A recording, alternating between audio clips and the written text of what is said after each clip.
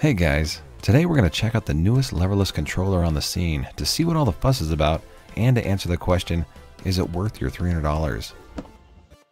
So the Kitsune is a brand new all-button release from Razer, and this marks the first all-button release from what I would consider to be a major tech brand.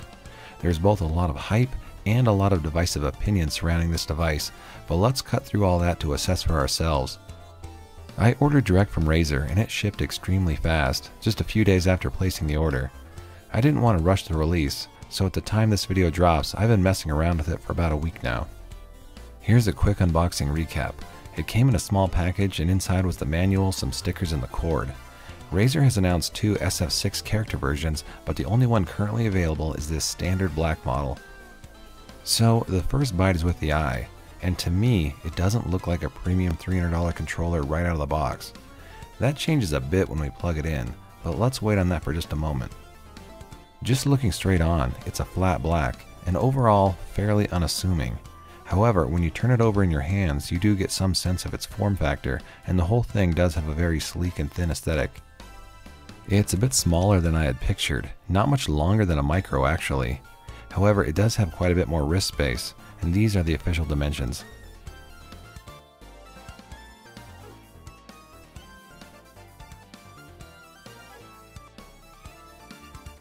But back to the color and aesthetic options for a moment. Now this has an aluminum top plate and it looks good when it's clean, but watch as the video continues along. I wash my hands before and after handling fight sticks, but even during this review you'll see oils begin to accumulate on the surface of the Kitsune even before I plug it into game. The fingerprints all wipe off just fine after a play session, but during some intense sets, this will look like a picked over charcuterie board. The good news is you'll be able to get a vinyl wrap. The bad news is that it's a vinyl wrap.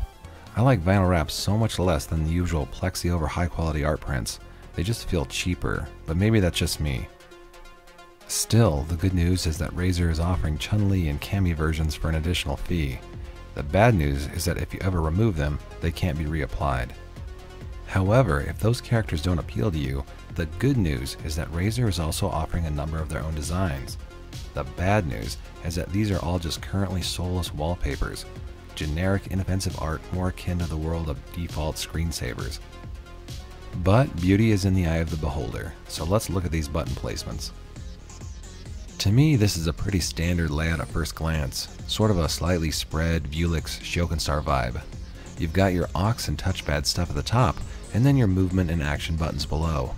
Still, they use slightly bigger buttons over JFA micros and flatbox style builds, so that's nice, especially if you're used to more traditional 30mm button layouts. The caps are also deceptively big, similar to those of a Paradise Empress, and I think that's part of the reason for this spacing. As far as the overall placement, Razer played it pretty safe and didn't stray too far from established hitbox-style button positions. However, I think this is a missed opportunity to push the FGC toward better ergonomic and gameplay sensibilities. You don't need to have played SF6 very long to see that this is not an ideal layout for that game, so it's a bit counterintuitive to see these branded SF6 character art editions.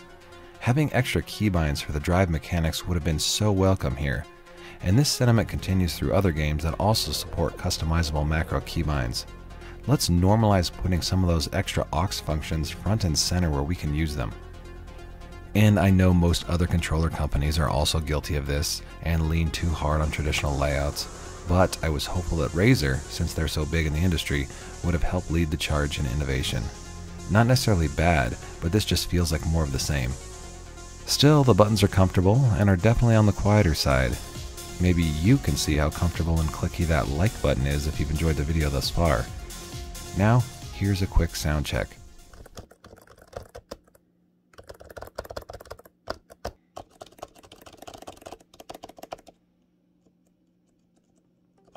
There's some nice grip padding on the backside.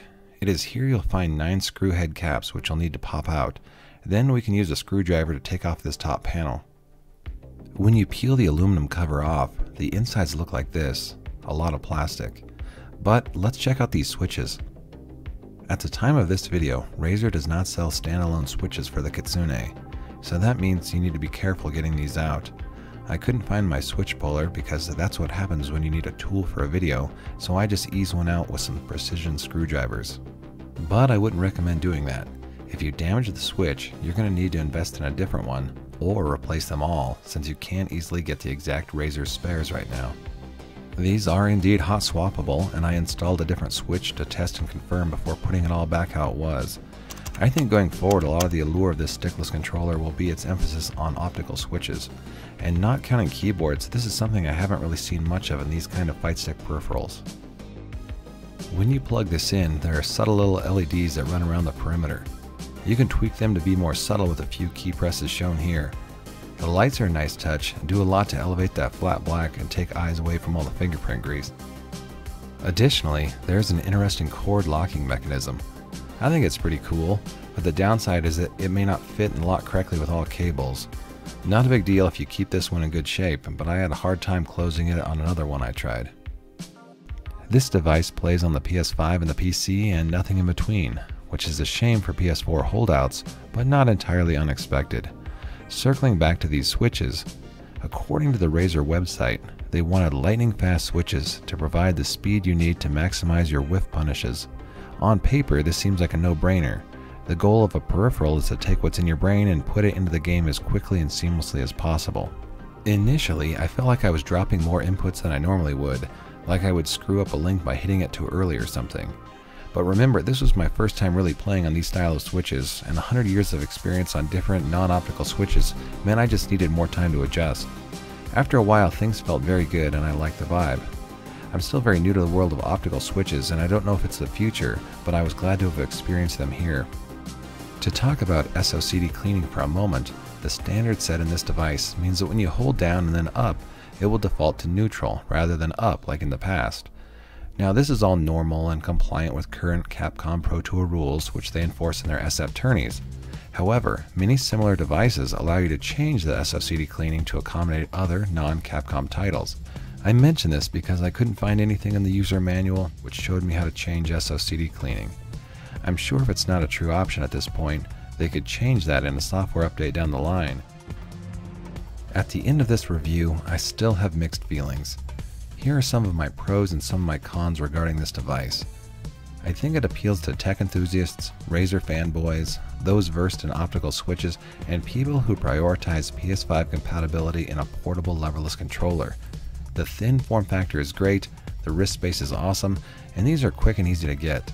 The Kitsune comes pretty close on a lot of elements, but then makes as many missteps in other areas.